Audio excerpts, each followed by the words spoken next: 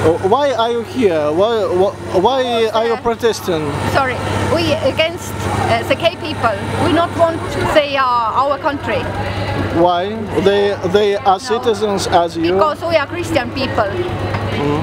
And our country is Christian country. We not want to say. It's not normal people.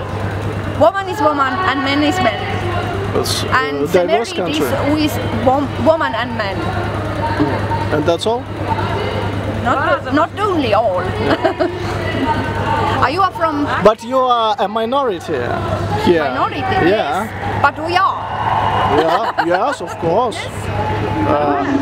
Nobody violates your rights for freedom of speech and freedom of expression and freedom of behavior and marriage. But these people can't marry because of law. So it's some kind of inequality. Yeah, married only woman and man.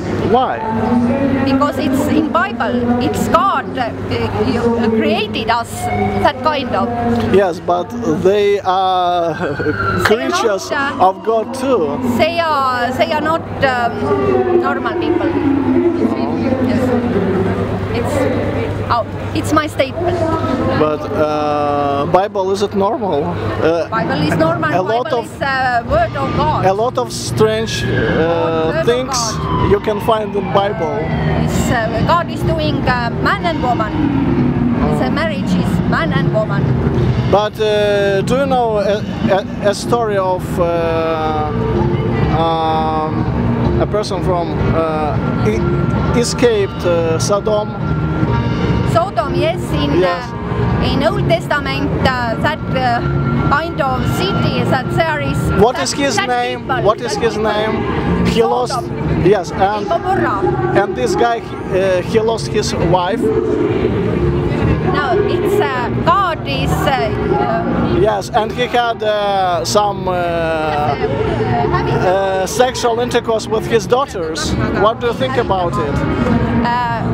It's fire coming and Sodom is ended. Yes, but one man escaped. Yes, survived. It's a story. Yeah, and it's a lot. It was Abraham is Lot. Yes, yes, and he had sexual intercourse with his daughters. Is it okay? Incest? Is it okay? I not understand what you said, but I know that God kills that kind of people. Okay, but they still alive and they still exist. Maybe not tomorrow.